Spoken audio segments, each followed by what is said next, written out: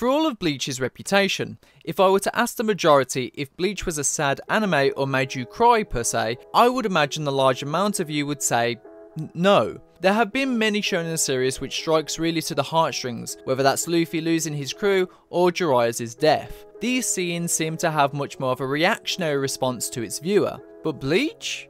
Bleach, while it can make its audience tear up, I don't think it's the type of sadness that Bleach wants to incite, but more of a hopelessness or even depression, for example. So let's give you my top moments in Bleach that I feel are the saddest. But wait! Before we get into today's video, I am excited to talk about today's sponsor, Zen Market. As you can see, I've been using Zen Market since 2016 and it is generally a good service that I use. It takes a lot of the stress of not being able to buy all my merchandise from Japan, exclusive or not. Zen Market is a website that offers you the ability to buy anything you like from Japan with its worldwide shipping and has a customer support in over 10 native languages. It has a low flat rate of 300 yen per item and offers multiple payment options such as PayPal and even crypto. You can bid on the Japanese Yahoo listings and buy from exclusive Japanese retailers. To give an example, I requested for a reservation from Animate for the latest Bleach Brave Souls art book. You can also submit cool photos of the items you purchased to win free account credit. They also give cash back on Wednesdays and Thursdays, so go over to the link in the description to check it out, especially if you're interested in buying any exclusive and rare Bleach items, pre-orders for the future merch, or any other series in general that you might find interesting to you. And of course, be sure to check out any of the other items that I recommend on my page. So again, big shout outs to Zen Market for hooking us up, and let's get back into the video.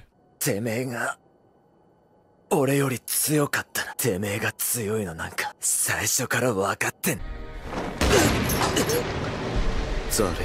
It wouldn't be right to start off this list without a banger, and I have to kind of cheat and mention two scenarios as the theme and impact of this fight really gives you a mix of emotions. First and foremost, the state of hopelessness you get when you see Ichigo get manhandled, then to get blasted in the chest really tells the audience that Ulquiorra was in fact a different breed of opposition that we had in fact come to be accustomed to. And Ichigo generally died here, but what really hit here was the voice acting of Orihime. Sure, there's the meme that she says Ichigo's name a bit too much. However, in the manga, it's completely different, and honestly, someone would really act like this given Orihime's position. Fast forward to this, and we go and have Ulquiorra's death. And we get some really good poetry about the context of his lack of understanding about what the heart is. He always believed that the heart was something that you could actually see, but during his fights with Ichigo he slowly understood human emotions. All this while slowly decaying into nothingness, which is ironic seeing as he is a very nihilistic creature that really didn't see a problem with death. Sad, yet a beautiful send-off.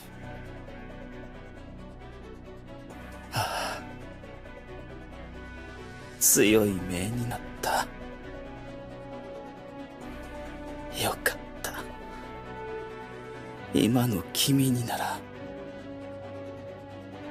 任せていける。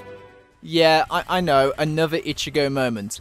But I think that's what makes our main character so well rounded. Now I understand Ichigo trains, gets badass, gets a new style, and then slaps Aizen. However, once you look beyond the eye candy of the cool sword swingings, blood and environmental destruction after a massive nuke had popped off, you start to understand Ichigo's mentality throughout this fight. You focus on his body language, his facial reactions and tone of voice, and what he is essentially sacrificing to get to this point. Both anime and manga reinforce this through Ichigo and Zangetsu's flashback of them fighting and through all the chaos during this intense fight. Our main character is trying to hear his enemy's sword, what it's feeling, and trying to understand the enemy before making the final move. So he sacrifices everything, the power to protect, and while this hits him, he still manages to smile when he sees his loved ones. And that in and of itself is a sad moment because unless you are a sociopath, you should be able to relate to this level of feeling and burden.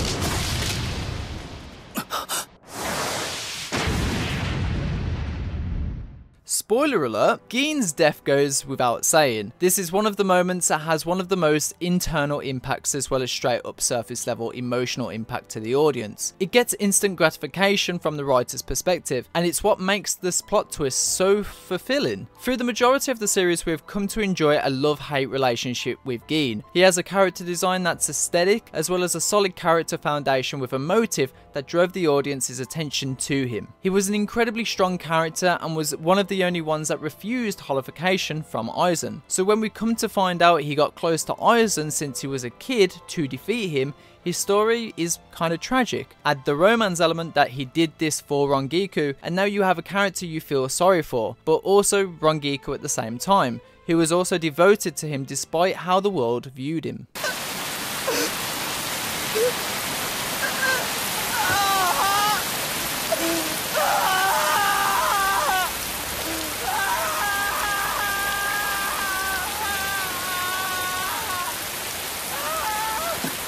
I just had to bring back Ichigo back again for this heartbreaking moment in the Fullbringer arc. If you're a Bleach fan, you most likely know which one I'm going to say. After the fight with Aizen, Ichigo had accepted his fate to lose his powers. In the Fullbringer arc, it's about reflection and rebooting Ichigo's experiences and understanding how he deals with his normal life. It's quite melancholy seeing him go day to day acting as if something that was important in his life wasn't really there anymore. A few friends get hurt and people are in danger, and he finds a way to get a shred of power back, just enough to protect where it matters. However, once he comes to the terms that he misses his power that he once resented and gains a new strength, it's taken from him. After the enemy manipulates his whole family to turn against him first, naturally. But he is stabbed, robbed, and left feeling hopeless and broken down after given a shred of hope. The voice actor Morita really does a great job at showcasing Ichigo's mind just crash and burn, and it's a sad moment that truly gives me goosebumps. それなら